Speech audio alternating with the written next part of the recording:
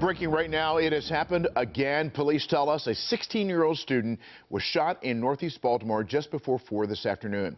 Happened at the intersection of Harford Road and East 25th Street, just steps away from the Reach Partnership School.